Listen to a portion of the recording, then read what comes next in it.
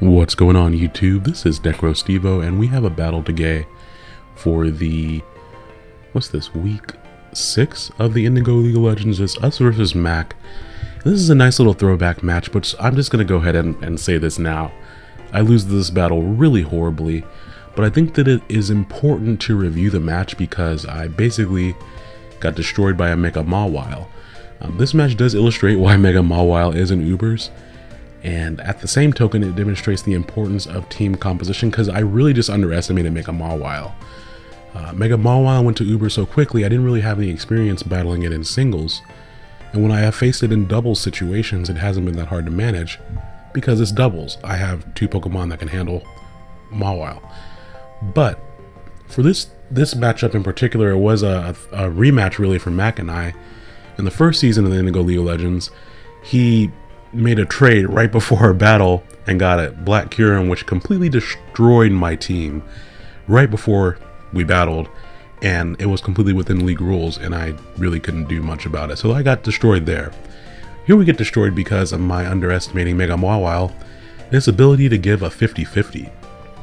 Now of course Mega Mawile usually carries Sucker Punch, Play Rough, Iron Head, and then a filler move. Sometimes it's Fire Fang, sometimes it's Substitute or Swords Dance. As you can see from my Pokemon, Drapion with investment can take a hit from Mawile, but it can't KO it back with anything. Scizor of course can take a hit from Mawile, but it can't just switch in because it could take a Fire Fang. Sucker Punch one-hit KOs Heliolisk easily. Blaziken can take a Sucker Punch and of course can outspeed and hit it with a Fire move, but it doesn't want to take a Play Rough. And then Glalie can hit it with Earthquake. Whimsicott doesn't want to take any hits from Mawile. So I really just put myself in a situation with this team where I underestimated Mawile. And then even when I was playing against Mawile, I wasn't really thinking straight. I just made poor decisions. I did start off with Drapion here. I wanted to taunt Rotom. I expected him to start with Rotom, and I really didn't want to take a Will-O-Wisp. And that would give me an opportunity to either knock an item off of something else or go for Toxic Spikes like I do here. I didn't want to go straight for a knockoff because I did fear him switching directly into his Mawile, and of course knockoff wouldn't do very much. And he does go out into Hydreigon. I find out that Hydreigon actually is timid Choice Specs, which is the only way that he's going to be able to knock out my Whimsicott. I thought the switch to Whimsicott was way too obvious, so I just stayed in because I knew if he went for Flash Cannon or Earth Power, they wouldn't. He has a 50-50 against Whimsicott, but he just went for Earth Power, and Whimsicott would have eaten that up very easily because I brought a defensive one this week. He does get the switch into Mawile. I went for Moonblast thinking that it would do more damage. Mawile has really bad special defense and not very high HP, but it doesn't do that much damage at all, so I was curious if he invested. Granted, I did bring a defensive Whimsicott. Now expecting him to go for maybe just go straight for Iron Head, I switch out into my Blaziken as he goes for Play Rough, and Mac had a great reason for doing so. Everything on my team is nuked by Play Rough. He just had to make sure he connected the attack.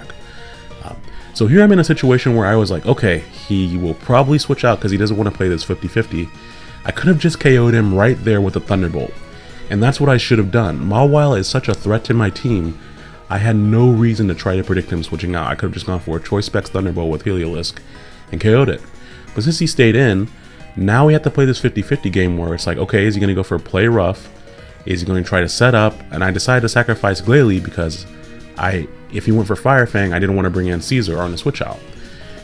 And then as I switch back into my Heliolisk, he KOs it with a Sucker Punch. So of course Scizor is banded this week, so it can't really do much. I was impressed with the damage that it did to his Cofagrigus, but of course Scizor is completely walled by Rotom Wash, so as long as that's around, I need other teammates in order to really do anything here. Now I switch out here, expecting him to go for a Fire type move. I go into Whimsicott knowing that I can take any one move because I didn't realize that he was Choice Specs. And I actually did have the investment to take a regular Flash Cannon from, say, a Mixed Hydreigon, but I definitely could not take a Specs one, so the crit didn't actually end up mattering right there at all. I go out into Scizor here, and just the Bullet Punch does not do enough damage, and Scizor is my last Pokemon, so this battle is basically over. But just like that, I didn't even speed this battle up that much. It was that fast of a match.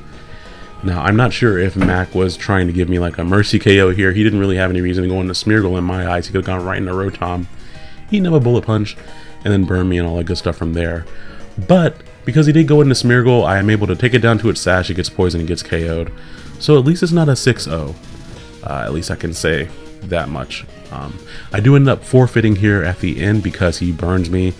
And even a burnt Scizor can still hit his team relatively hard with a Choice Band. And I didn't want to just sit there and wait for him to Hydro Pump me down. So that's going to be a 0-5 loss to the Green Bay Pachirisu and Mac. But be sure to go check out his channel in the description. I rather enjoy his content. And I really just wanted to upload this battle so that you guys could see my thought process during the battle. And that's why Mega Mawile is in Ubers for more standard play under Smogon rules or anything like that. It literally has the highest attack stat in the game. And then on top of that, its ability to force 50-50s with Sucker Punch. It makes it incredibly hard to play around when you are playing as derpy as I was just playing. The appropriate thing to do would have just been to, number one, bring more checks and counters for it because it hit my team so very hard.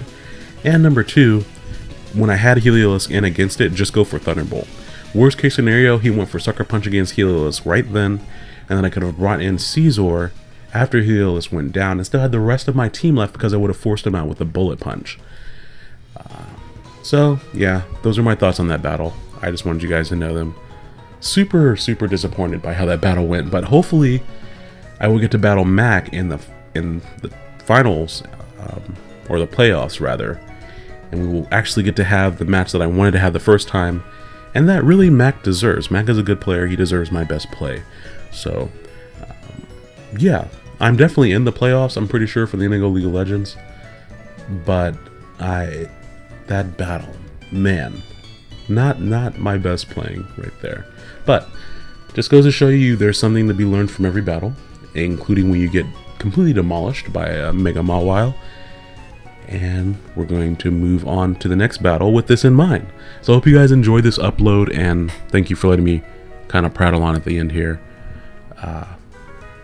I would be curious to know your thoughts on Mega Mawile, if you faced it before, if you actually battled it in singles before it got into Ubers or anything like that. Or if you thought that there were other plays I could have made besides just going straight for Thunderbolt with Heliolisk, of course. Let me know your thoughts. I'm interested to know. In the meantime, I hope you guys have a great day, and I'll talk to you later. Bye-bye now.